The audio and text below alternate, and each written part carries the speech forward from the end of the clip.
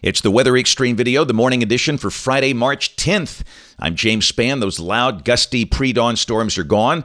Quiet weather today, but more big changes for the weekend, including rain and maybe some snowflakes up in the Tennessee Valley. Wow. Must be March in Alabama. Here we go. Water vapor satellite view. We got troughing over the eastern states, and that pushed a surface boundary through early this morning with a big batch of rain and storms. Early this morning, that was the radar at 6:08. Those storms were coming through Dothan, Enterprise, and Ozark. Made the trip all the way down through the state early this morning. But the northern half of the state is dry, and the day today will be dry.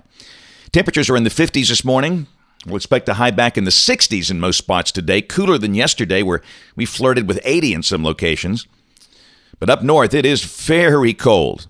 Canada, the northern states, and we're going to start to feel some of that air over the weekend. Up on the watch warning map, we're starting to see the Weather Service offices now issue freeze warnings because we're getting into mid-March, and a lot of folks are under them north of the state. And we will likely see a freeze in here by the middle part of next week. We are not done with them. Convective outlook today, maybe some thunder over South Alabama, obviously, early this morning, but the northern half of the state will be dry. Tomorrow, a marginal risk of severe weather over parts of West Texas. But other than that, no severe weather problems, and we don't expect any severe weather here for the next 7 days because we're getting into some stable, cool air. This is the rain for the next 7 days, about 1/2 inch, and the bulk of that's going to be tomorrow night. And look at that. This is from the National Digital Forecast Database. Weather Service offices forecasting 1 or 2 inches of snow from St. Louis down to Memphis, Nashville. Heavier snow for the mountains, the Great Smoky Mountains.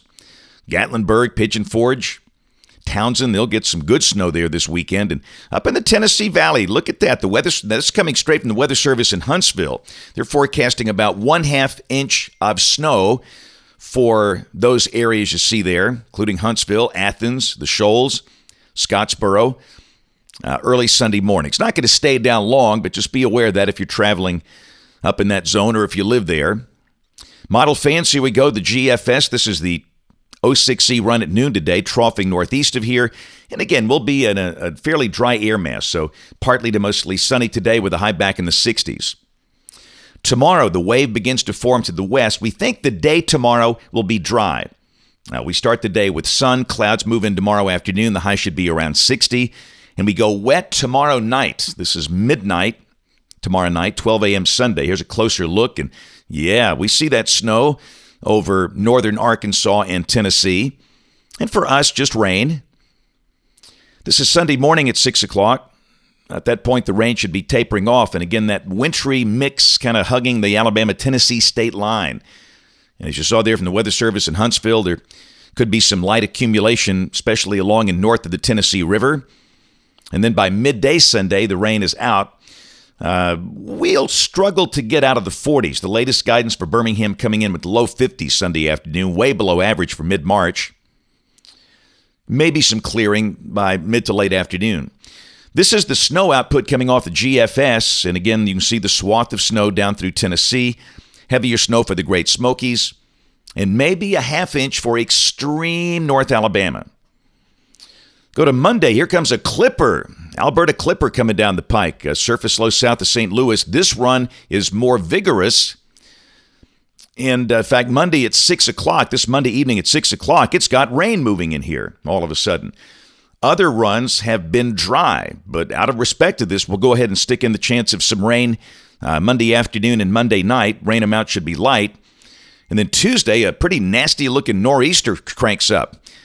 I mean, that's going to be very windy and very snowy for the northeastern states, including the big cities, New York City and Boston, if this verifies.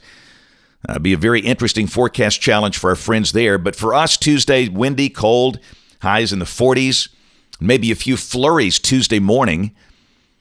Look at the anomalies on Tuesday, below average for much of the eastern two-thirds of the country. Wednesday, the surface high begins to build in. We go way below freezing. We'll be down in the mid-20s Wednesday morning. Colder pockets, I bet you somebody's going to see upper teens.